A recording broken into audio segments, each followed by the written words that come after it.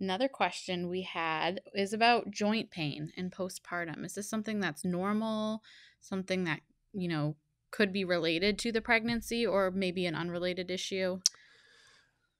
I mean, let's think about this. In most women, you gain 20 to 30, 40 pounds of weight. Mm-hmm. Your posture changes.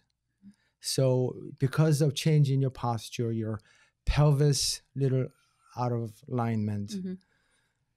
I think having back pain, suprapubic pain, hip pain are all very normal because your body is under stress. Mm-hmm. And the joints are working at different angles, Mm-hmm. right?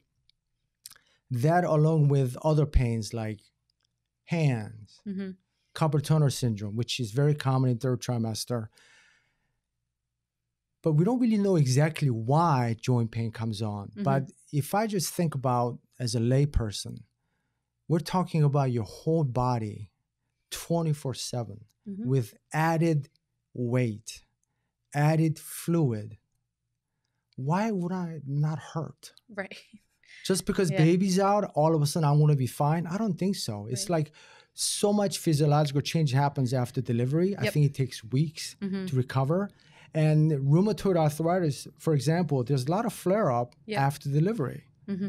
So there's no specific reason as to why this occurs, but I feel like many of my patients are complaining about it. And often I think why it's happening is less important than treatment. Mm-hmm. By that time, where you can take, Right. NSAIDs to figure out, and if it persists more than Yeah. typical duration, then you may have to address it with a primary care physician. Right. But right. in most cases, it's not pathological.